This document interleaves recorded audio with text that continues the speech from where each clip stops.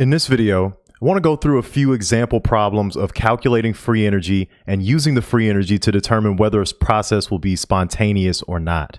So in the previous video, we established a link between spontaneity and the free energy, right? We used the second law of thermodynamics in order to determine that if the change in free energy is negative, right? So if it decreases, then that's going to be a spontaneous process, whereas an increase in free energy is going to be related to a non-spontaneous process.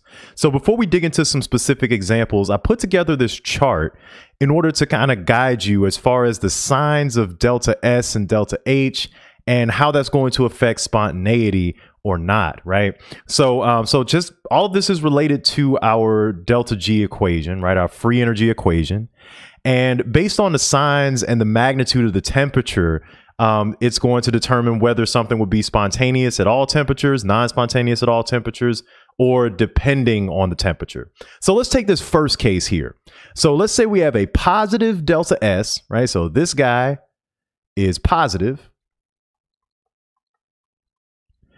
and the delta H is negative, right? So this delta H is negative.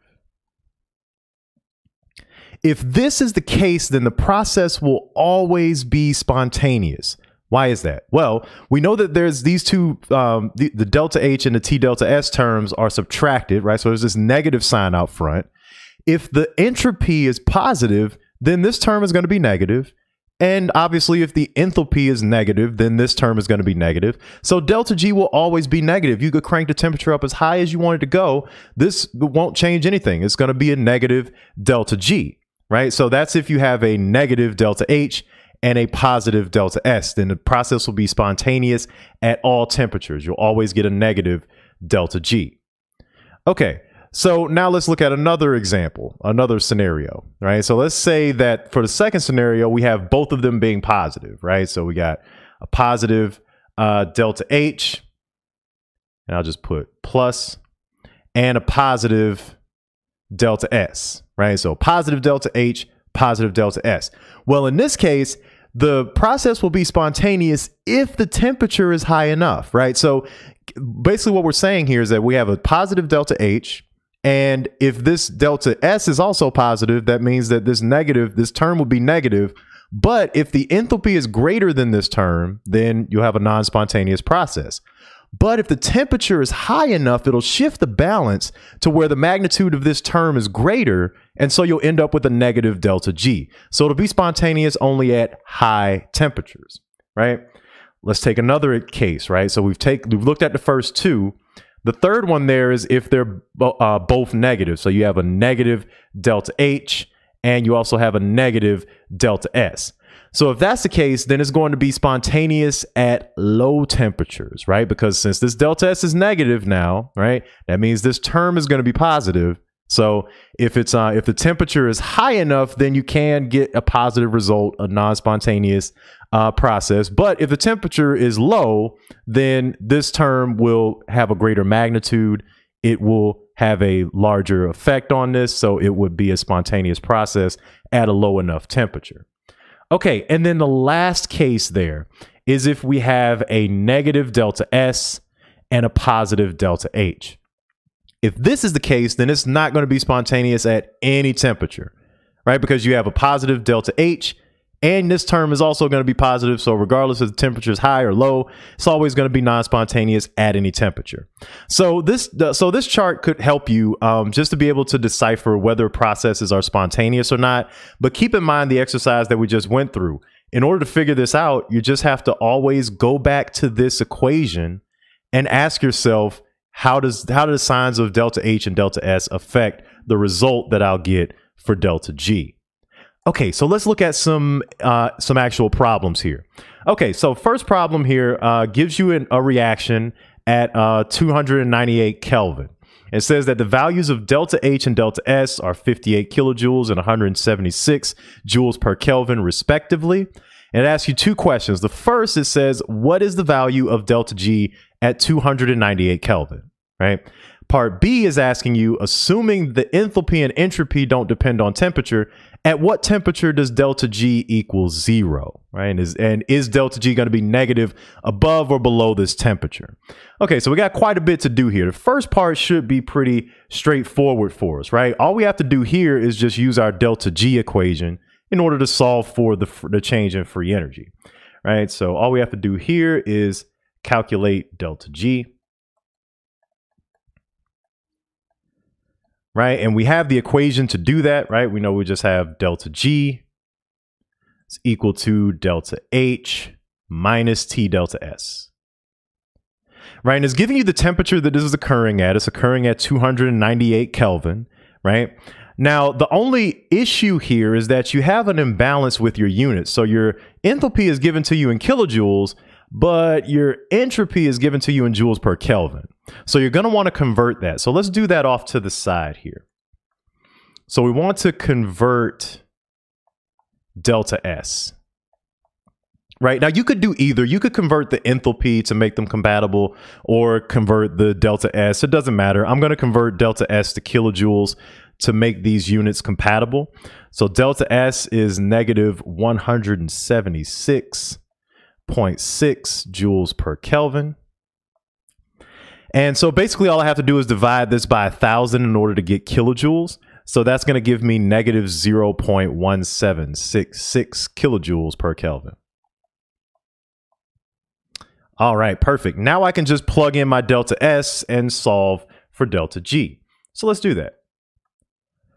So delta G is going to be equal to our delta H, which is negative 58.03 kilojoules, minus the temperature, which is 298 Kelvin,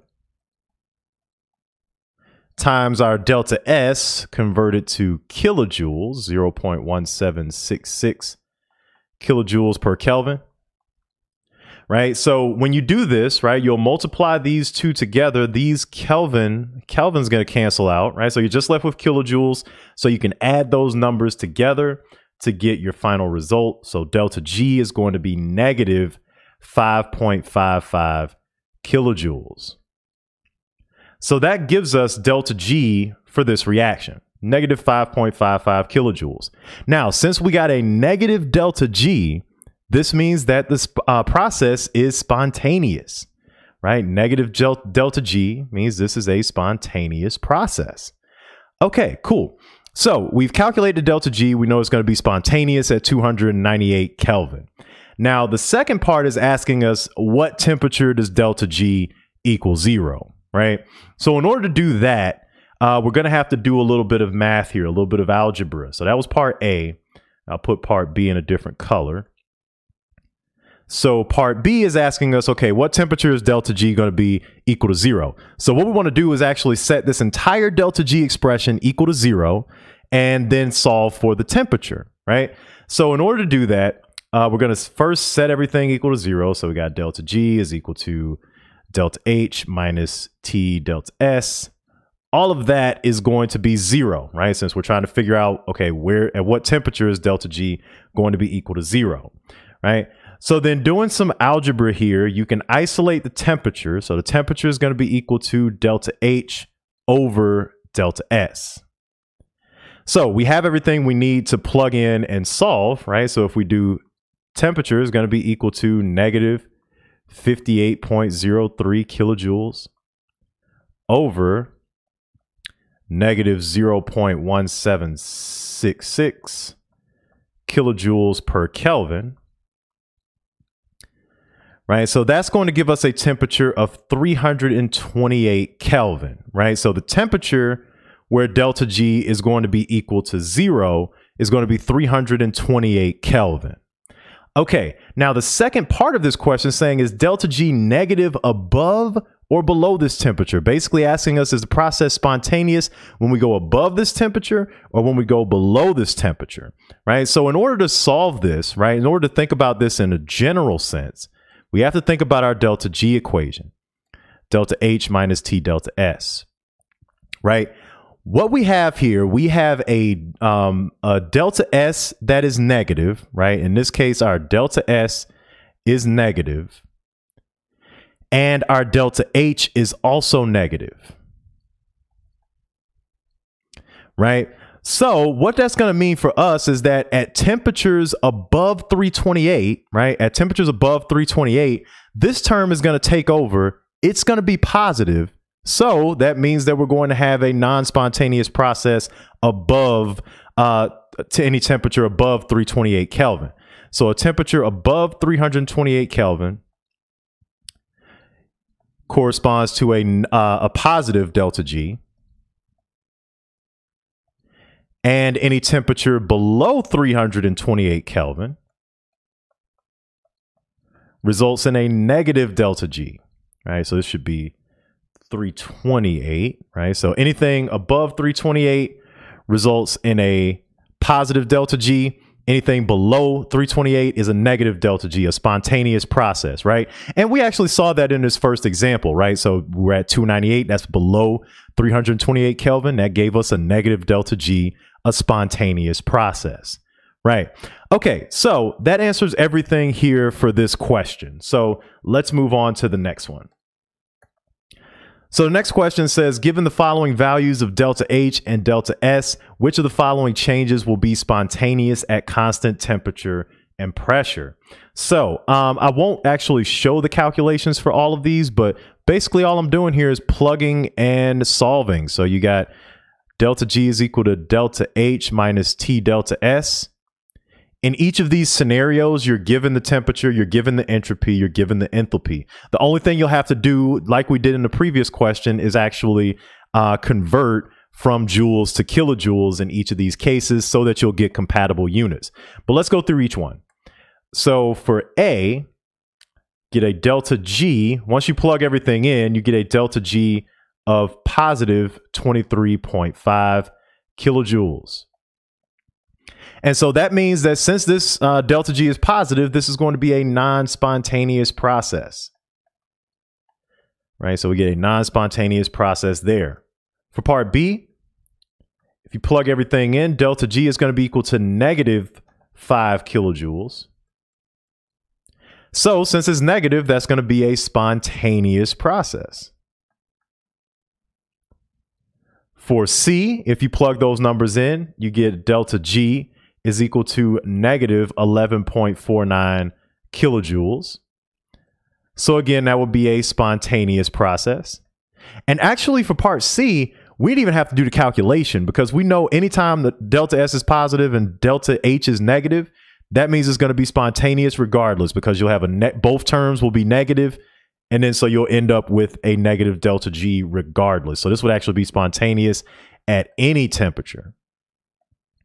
And for part D, plug in everything, you get delta G is equal to negative 2 kilojoules.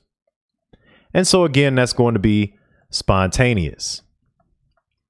Okay, cool. So hopefully these two examples were illuminating to show how to calculate delta G and how to use that delta G value that you calculate in order to determine whether a process is going to be spontaneous or non-spontaneous.